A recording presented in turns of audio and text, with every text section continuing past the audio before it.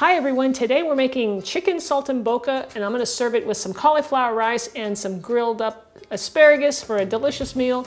And saltimbocca in Italian actually means it jumps in the mouth, right? So it's going to be jumping in my mouth and right down the hatch because it is really delicious. So I'm Rockin' Robin and I'm going to show you how to make it right after this.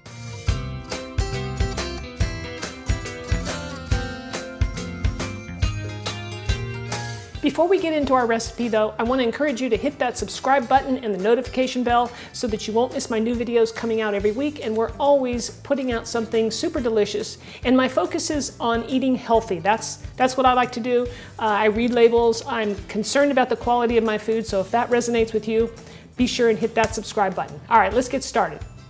We're going to start off with our chicken. I have chicken breast here that we're going to use. What I did was I butterflied it. I cut it in half lengthwise, and then I cut each piece, into two pieces so that they weren't too large. Then you want to pound it so that it is even in thickness, say about 1/2 inch. Now once you do that, we're going to take our chicken breast, we're going to sprinkle it with just a little bit of fresh sage. And then we have our prosciutto. Now prosciutto is an Italian pork product, very, very thinly sliced. It's like paper, so it comes on these little pieces of paper and you just peel it off. And I'm not going to add any salt or any other seasonings to our chicken because you don't need it. The prosciutto is going to provide all of the seasoning that you're going to want to need, all right? So we'll just wrap this up and I'll set it aside. We are ready to start dredging our saltimbocca. All right, so I have some gluten-free flour here, and you just want to set it in there and coat it lightly. We're not trying to, get a big covering here or anything thick. We want it actually very light, so you can just kind of rub it in and then just kind of pat it and shake it off. Okay, that's good. Now we'll place it on another plate.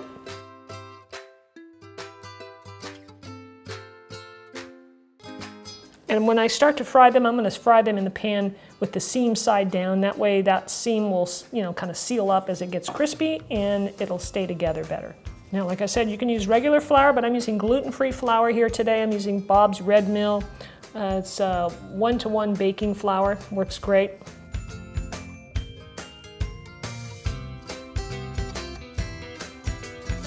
Now we're going to head over to the stove. This is only going to take a few minutes, probably 4 to 5 minutes per side. And of course, we're going to be cooking up our cauliflower rice and our asparagus. So here's our setup. I've got this pan right here. This is going to be for our cauliflower rice. This is going to be for the chicken, and this is going to be for the asparagus. Now, what you did with the asparagus, all we need to do is to season it up is add a little bit of olive oil to it, mix it up with your hands, and then give a little season of some salt, and that's all you need to do. So I'm going to start off with the cauliflower rice. It'll probably take about 7 or 8 minutes to cook, not very long. Everything is pretty quick actually. The chicken is the same way. So I'm going to take some olive oil and place about 1 tablespoon or so in the pan. Let that heat up. I'm going to add some diced up yellow onion. It's just going to give our cauliflower a little flavor. I'm keeping it simple with the cauliflower. We're not doing too much here. We're going to get all our flavor from our saltimbocca. I'm going to let that go for a few minutes. I think my other pan back here for the asparagus is probably pretty hot, and I should go ahead and start cooking that, which will just take a few minutes as well. So this is one of these recipes where we're kind of doing 3 things at once, but it can be done. I'm going to test my pan, just sprinkle a little bit of water on there. You hear the sizzle. I think it's ready to go.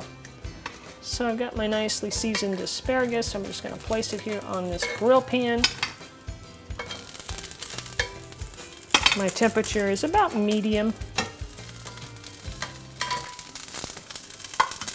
When a cast iron pan gets hot, sometimes you need to turn it down a little bit, so we'll keep an eye on that. We'll just rotate them over as they cook. Okay, we'll give our onions here a little bit of a toss. We're going to do this for just 2 or 3 minutes. That's all, just a little bit. All right, I'm going to add the garlic, and we're going to saute that for 1 minute. Now it's time to add our Trader Joe's, I got mine at Trader Joe's, riced cauliflower. Just toss that in. I'm going to add just a little bit of salt to it. And I'm going to toss in a little bit of chicken broth. Now, because cauliflower that you buy already riced is a little bit more firm, because they use more of the stalks of the cauliflower than when you do your own. When I make my own, I include mostly just the florets and very little stock. So it cooks up quicker. This takes a little bit longer to cook. And then I like to also just put a lid on this a little bit and go back and check my asparagus. Just rotate them occasionally when they start to brown up. So turn the heat down on the cauliflower to low, and then we'll cover it and we'll cook it for just about 2 minutes. That's it. We've got our stainless steel pan over medium-high heat. I'm adding some olive oil to that, about 2 to 3 tablespoons. Let that get hot, and then we're going to add the fresh sage leaves to it, add some nice flavor, and let that cook up for about 2 minutes. All right, I'm going to check the cauliflower. It looks nice and soft. It feels like it's soft, so I'm going to turn off the heat and just keep it warm. I'm going to check the asparagus now. It's coming along nicely. It's just about done as well. I like mine, you know, a little bit crispy firm, you know, not real soft. All right, our sage has been cooking along here, getting crispy and nice. Now I'm going to add a little bit of butter to the pan.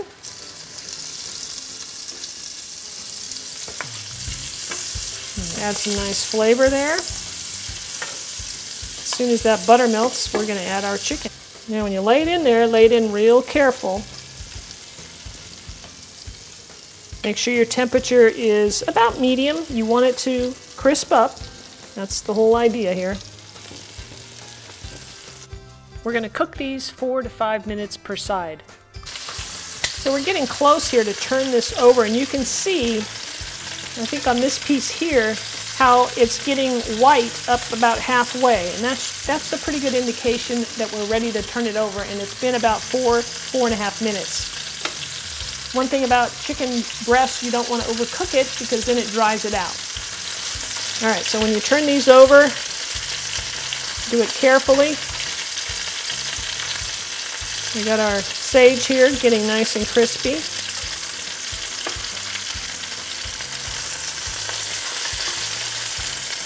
So we'll go for another 4 to 5 minutes here. I'm going to check it with an instant read thermometer just to make sure that the internal temperature is 165. Chicken's almost done. I'm going to take the cauliflower rice, and if you've watched my channel enough, you know that I love basil. So I'm going to sprinkle some basil in here. You can use parsley if you want. The saltimbocca is done. Let's take it out. I've got a plate here behind my pan. I'm going to just lay it right in there, and I want to make sure I get my crispy sage. So we'll just take these out.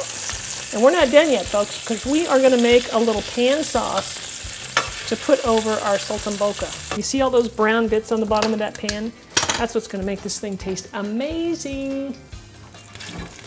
Okay, so you want to check, see how much you have. That's not too bad. That's, you know, you don't want too much grease in the bottom, but that looks just right. So to the pan, I'm going to add just a little bit of onion. Love my garlic. I got my temperature right now. It's kind of on low, medium low. Cook that up a bit for about 3 minutes. Let me get my wooden spoon here so we can scrape the bottom of the stainless steel pan. I'm also going to toss in a little more sage into our little pan sauce here. So I've got some more chopped up, and I'm just going to add some to it. We're going to add some white wine. I have some Sauvignon Blanc here. I'm going to pour that in. I'm going to turn the heat up just a little bit because I cooled the pan down. I'm going to bring it back up to medium. And we're going to cook this until it reduces down to about half of what you see there. I'm also just going to take a piece of foil and just lay it gently over the top of the chicken so that it doesn't cool off. Now we're going to add a little chicken broth. I'm using the Trader Joe's organic because I like their ingredients. They're pretty decent. Turn this back up. Bring this up to a boil again, and then we're going to simmer it until it reduces down by half, which will probably take another 5 or 7 minutes. And I'm going to add just a touch of salt. Not too much, just a little bit. All right, our sauce has reduced down enough. I like to have enough for all my chicken. I'm going to add a little butter to this, and it has a little salt in it, so we're just going to place this in there is going to make it nice and silky. Once I stir this in, then our sauce is ready and we're ready to serve it up. Now if you want, you could put your chicken back in the pan. In fact, maybe I'll do that. If it's cooled off any, it can reheat a little bit.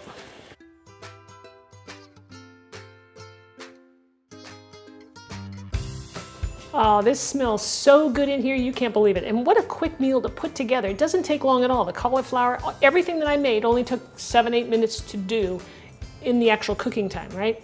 So I tell you, you gotta try this, put it all together. You have a fabulous healthy meal and you're gonna love it. Here we go, I'm gonna take a little taste. Remember in the beginning of the video when I said that this name, Saltimbocca, comes from, Italy, and it means, it's gonna jump in your mouth? Well, this wants to jump in my mouth because it is absolutely delicious. You're gonna love it. The flavors, everything, the asparagus, the cauliflower. The cauliflower, actually, I will say this, I kept the lid on a little too long, so I would leave it off. It's a little bit too soft, but it's still so yummy. The sauce, the pan sauce in this, just phenomenal. So delicious, guys.